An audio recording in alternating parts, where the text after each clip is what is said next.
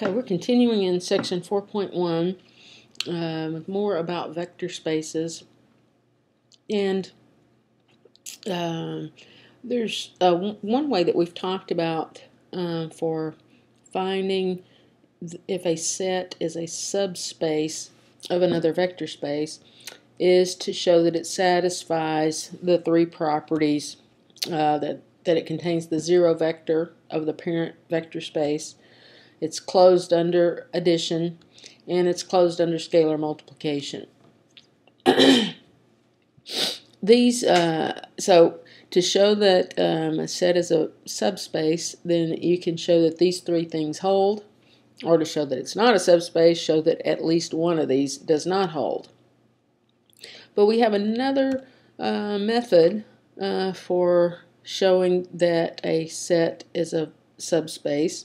And this doesn't work in all cases, but in some cases you can use this theorem, and it makes life much easier because you don't have to go through and show those three properties hold.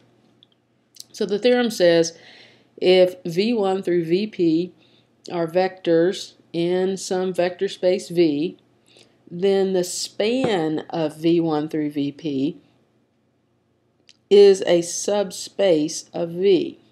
Okay? So what this says is that if we can write our set as the span of a finite set of vectors, okay, write it in this form, span of V1 through Vp for some vectors, then automatically we can conclude that the set is a subspace. So let's look at this example. We have a set S, which consists of all vectors of this form. Okay, it's a subset of R3. First component is 2 times some real number t, second component is 0, and the third component is the negative of that real number t that we had up in the first component. Okay, so how we want to know if S is a subspace of R3. If we use the original method, that is to show that the three properties hold, then we would start with saying, does S contain the zero vector? And in this case, if we set t equal to 0, then we get 0, 0, 0. And so the zero vector is contained in the set S. So we go to the next property. Is S closed under addition? We need two generic vectors from S. So let's call those U and V, and U looks like 2U0 negative U, and we'll say V is 2V0 negative V. And we need to add those together and see if the resulting vector is in the form that it has to be in S. So we add U and V and rearrange terms just a little bit, and we end up with this vector here. We got 2 times U plus V in the first component, 0 in the second component, negative U plus V in the third component. And this is in the form that it needs to be in the set S, because U plus V here is a real number. We know that because these came from the vectors U and V. So we have 2 times U plus V in the first component, negative U plus V in the last component, 0 in the middle. So it is in S. So S is closed under addition. So we move on to the third property. Is S closed under scalar multiplication? Well, again, we need a generic vector from the set S and a scalar, which we'll call C. And we compute C times U. And again, rearranging terms a little bit, we can write it as 2 times CU in the first component, negative C times U in the last component, 0 in the middle. And since both C and U are real numbers, then C times U is a real number, so this vector is in S. So we have all three properties satisfied, and therefore S is a subspace of R3. Now there's a fair amount of work that went into that. And so let's look at how we could use, or if we could use, this theorem to make the work a little easier. All right, if we take a generic vector from the set S and we write it in parametric vector form. So that means factor out the parameters. In this case, there's only one, t, and so we can write any vector in S as t times 0, 2, 0, negative 1. So any vector in S is a multiple of this vector. Therefore, S is equal to the span of this vector. And since we've written S as the span of a finite set of vectors, that means by the theorem, S is a subspace of R3. So you can see here that if your problem is one in which you can use this theorem, then it makes the work much easier. Here's another example. That set we'll call W. It's a subset of R4. And we want to know, is W a subspace of R4? So again, we could go through the three properties, zero vector, closed under addition, closed under scalar multiplication. But it's much easier to apply the theorem. So here we write this generic vector in parametric vector form. There are three parameters here, A, B, and C. So we factor those out. And so at this point, we have written this generic vector as a linear combination of these three vectors.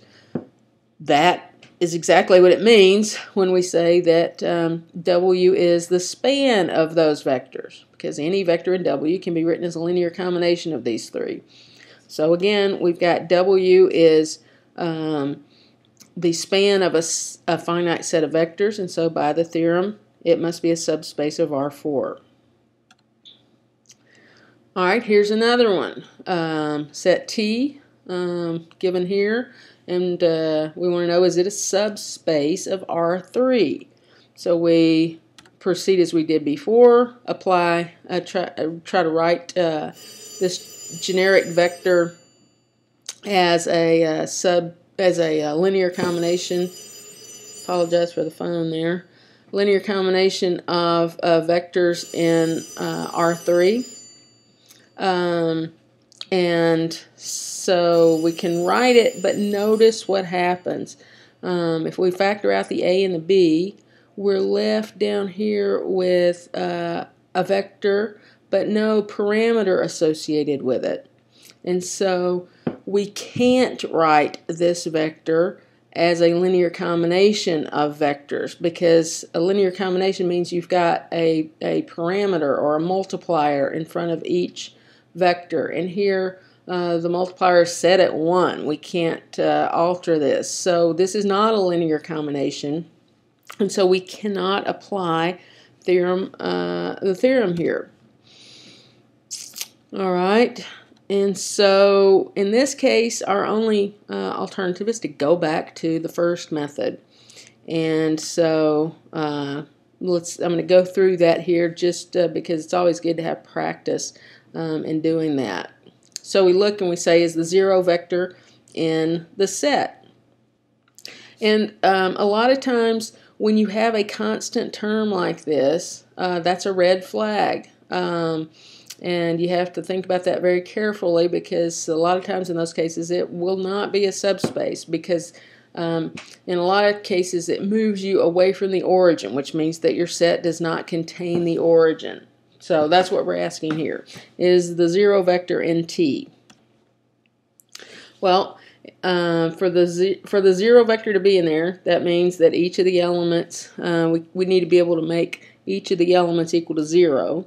So if you look at the second component, for this to be 0, that means A has to equal 6B. And in the third component, it would mean A has to equal negative 2 times B. Okay, so if we put that together, then that means that 6B is equal to negative 2B, and down here at this point. And solving that means that B has to be 0. Alright, and if B has to be 0, A is 6B, so that means A is 0. And in that case, we look back up at the first component, that says you get a 1 there. And so, therefore, the origin is not contained in this set. Alright, because to get zeros in the second and third positions, that means we're going to end up with a 1 in the first position. So T does not contain the 0 vector. Now at this point you could stop and say T is not a subspace of R3, but just for practice I'm going to continue on and say is T closed under addition? And the answer is no, it's not. Now to show that, we need to add two vectors together. We need to take two vectors from T, add them together, and see if we get another vector that is in the set.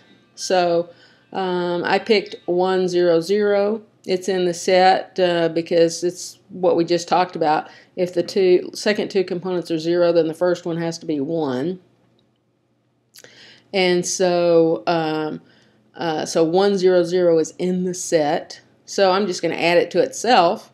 And the result is 2, 0, 0. And so let's think, is that in the set? And the answer is no, because as we said before, if the second two components are both 0, then the first one has to be 1. So this vector is not in T, and therefore T is not closed under addition. So just for practice again, let's check, is it closed under scalar multiplication? And here we have no. The answer is no, because we've got, again, I just chose 1, 0, 0 because we know that vector is in T, and multiply it, actually we can multiply it by anything other than 1. I multiply by 2, we get 2, 0, 0, and that is not in T. Alright, so this particular set T fails all three of those properties. Now here's one that looks similar to T. It's got the +1, so it's got that constant term in it. But notice here that the A in the first component here is not constrained by anything in the other two components. And so this one's a little bit different. Still, we cannot apply the theorem because of that 1 in the first component. Right? We cannot write S as a linear combination of vectors because we can't account for that 1 by doing that. So my point really with this example is to show that just because you can't apply the theorem does not mean that the set is not a subspace. And so in fact this one is a subspace of R3. So we're going to go through and just show that. So we have to go back to the original method for that. And so we ask, is the 0 vector in, that should be in S. Sorry about that. Is the 0 vector in the set S? And the answer is yes. Because B and C can certainly be 0, and we can set A equal to -1, and in that case we end up with a 0 vector. Is it closed under addition? And the answer is, well, we take two arbitrary elements of the set, say U and V. So here's what U looks like, here's what V looks like, and when we add those together, we get this vector, so just U2 plus V2 in the second component, U3 plus V3 in the third. In the first, we get U1 plus V1 plus 2. Now, you ask, is this vector in the set? And the answer is, well, it's not clear from looking at this whether it is or not. However, if we write it in this form, okay, then it's clear, because now you know, this obviously the second two components are just real numbers, and the first one by factoring out a +1 and then gathering what's left here in parentheses. Now this thing here, U1 plus V1 plus 1, is a real number, and so now my first component looks like some real number plus 1. And so that's a real number. U1 plus V1 plus 1 is real, U2 plus V2 is real, and U3 plus V3 are real. Therefore, U plus V has to be in T. or in S. Sorry about that. So it's closed under addition. We take a similar approach to show that it's closed under scalar multiplication. Again, take a generic vector and a scalar, multiply the two. And again, here I had to factor out that plus 1 so that I could make it look like the form that it has to be in the set.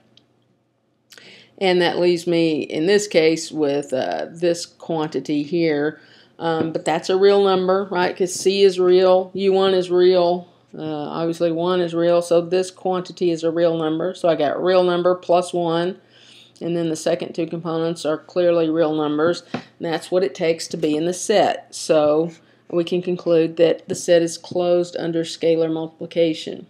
And so it's a subspace of R3. Another example, this one, at first glance, looks like maybe you could use the theorem here, but it turns out that you can't. With that A times B in the first component, there's no way to break that up in a linear combination, and so this one, the theorem does not apply. And so we go back again to the original method and look and see, does this contain the 0 vector? And clearly it does, because you can set A and B both equal to 0, and that gives you the 0 vector. Is it closed under addition? Well, here, let's go back and look at that set. Maybe it's not clear, just looking at that, whether it would be closed under addition or not. You have to do some thinking, a little work to arrive at a conclusion on that. So really there are two approaches you could take. One of them is to play around with the numbers and try to find a counterexample to show that it's not closed. So a counterexample would be a specific example, okay, specific numbers that you plug in and show that the set is not closed. The other approach is to try to make a formal argument to show that it is closed. Okay, and whichever one of these you pick really depends on the problem and whether you have some intuition one way or the other. And it also actually depends a little bit on your personality. Would you rather play around with the numbers and try to come up with a counterexample, or would you rather take a more straightforward approach, which is to try to show that it's closed? Because a lot of times in that case, if you're trying to show that it's closed, you will either succeed or you will get to a point where you see why it's not closed. And so, so taking that route's a little more of a deliberate approach. Playing with the numbers, try to find a counterexample is a little more of a random approach. But either is valid. And it kind of depends on, again, on your intuition, whether you have a gut feeling one way or the other, and which you'd rather do. You know, what you think is the better way to go. With this one, I'm going to choose the latter approach, because maybe I don't know, it's just not clear to me which, you know, whether it's closed or not closed. Maybe I don't have a gut feeling on that. So I'm just going to take the safe, deliberate approach and try to show that it's closed and see where that takes me. So I picked two arbitrary elements from the set. Okay, these vectors I've written here, U and V. And when I add them together, I get this vector. And so what I want to know is, if I multiply the second and third terms together, does that equal the first term? Right? So I'm asking, does first term, PQ plus XY, equal P plus X times Q plus Y? And as I look at that, I say, well, no. You know, sometimes it might, but in general, no, that does not hold. So that tells me, this is probably not closed under addition, and so I think I'm going to switch horses now, switch gears, and try to find a counterexample. All right, and so at this point, you kind of scratch this out, consider that to be your scratch work, and you start over. Okay, so start over here, and this time I'm going to try to find a counterexample. And so, my advice is make life simple. You can do a lot with just ones and zeros. So here I chose U to be 1, 1, 1, right? Second two components are 1. Multiply them together, you get 1, so that means first component is 1. And V, I have 1, 2 in the second and third components. Multiply those together and get 2, so the first component in V has to be 2. All right, so both these vectors are in S, and I add them together, and so I get this vector 3, 2, 3, just adding component-wise U and V. And then I check, is this vector in S? And the answer is no, because when I multiply the second two components together, 2 times 3, I get 6. But my first component is not equal to 6. It's equal to 3. And so this vector, U plus V, is not in S. So S is not closed under addition. Now at this point we know that S is not a subspace of R3, but again, for practice, let's keep going and look and see, well, is it closed under scalar multiplication? And again, you've got the choice which approach you want to take. Find a counterexample or work on a formal argument to show that it is closed. In this case, I'm going to think, it wasn't closed under addition, so I'm going to just bet that it's probably not closed under scalar multiplication, so I'm going to fudge around and see if I can find a counterexample. So I need to come up with a vector that's of the general form and a scalar C such that when I multiply C times the vector, I get one that's not in the set. This is a trial and error process. And again, I would say start simple. Ones and zeros are good. Now, from before, we know that 1, 1, 1 is in the set because second two components, 1 times 1 is equal to 1. And so, I might multiply by 0, but then I'm going to get 0, 0, 0, and that is in the set. Multiplying by 1 doesn't do me any good because that doesn't change the vector. I want something that's outside the set. So how about 2? If I multiply 2 times U, I get 2, 2, 2. And then I ask, is that in the set? And so you multiply the second and third components together. 2 times 2 gives you 4, but the first component is not 4. So therefore, this vector is not in the set, and we've shown that S is not closed under scalar multiplication. Okay, and so now you have some examples that you can apply this theorem on, and some examples that you can't. My advice is, if you can't apply that theorem, you want to, because it makes your life easier, much less work. If you can't, then you must go back to the original definition and show that the three properties either show that they all hold or show that one of them doesn't hold. And when you're doing that, to show that one of the properties holds, you must make a generic argument. To show that a set's closed under addition or closed under scalar multiplication, you must make a generic argument. It's not sufficient to show that you can find two vectors that you can add together and get one that's in the set. You have to show that that holds for any two vectors that you pick, and that means you must make a general argument to show that a set's not closed under either addition or scalar multiplication.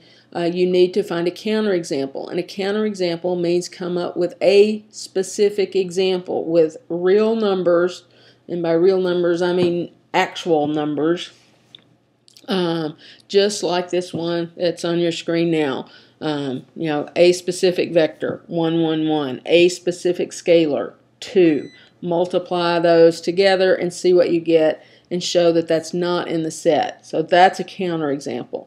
So to show that it is closed, make a general argument. To show that it's not closed, find a specific example.